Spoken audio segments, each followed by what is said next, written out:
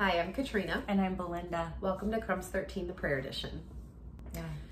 Okay, so we were just chatting about where the Lord wanted to lead with this prayer time. And we were pointed to 2 Corinthians 1, verse 24. So I'm going to read this verse and then Belinda's going to open us up in prayer. So 2 Corinthians 1, verse 24. Not for that we have dominion over your faith, but are helpers of your joy. For by faith ye stand. So it's powerful. Super powerful. And so God doesn't want to control us. No. He gives us authority. There's such a huge difference. And people who bring forth a fresh word, like Katrina and I, or even your pastors and priests and people who have committed to bringing forth a good word of the Lord from the Holy Scriptures, are workers of joy.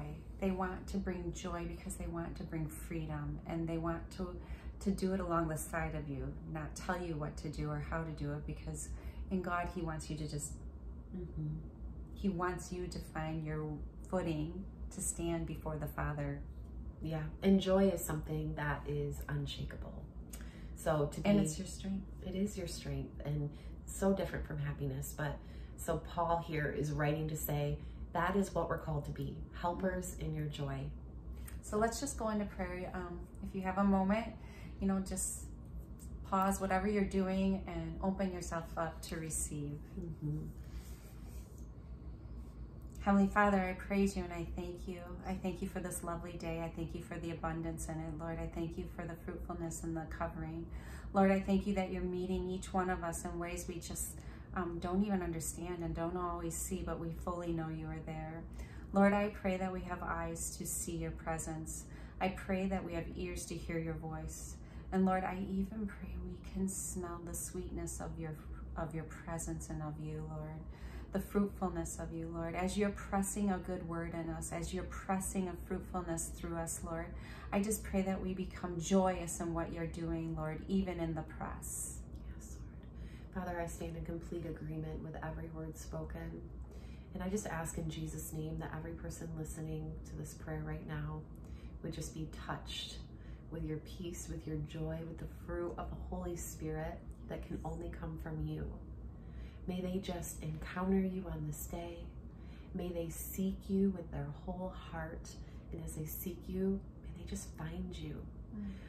Lord, in the last video that we recorded, you just really highlighted that down payment of the Holy Spirit that is our down payment for eternity. It's our inheritance. May they receive the down payment of the Holy Spirit.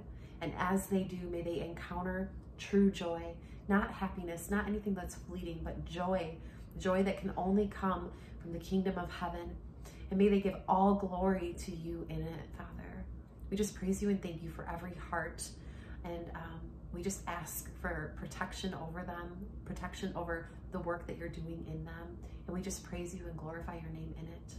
In Jesus' name, amen. Amen. Oh, that's so rich. Receive what he has for you today. Yeah. So with that, we cannot wait to meet you at the Master's table. God bless your day. God bless you.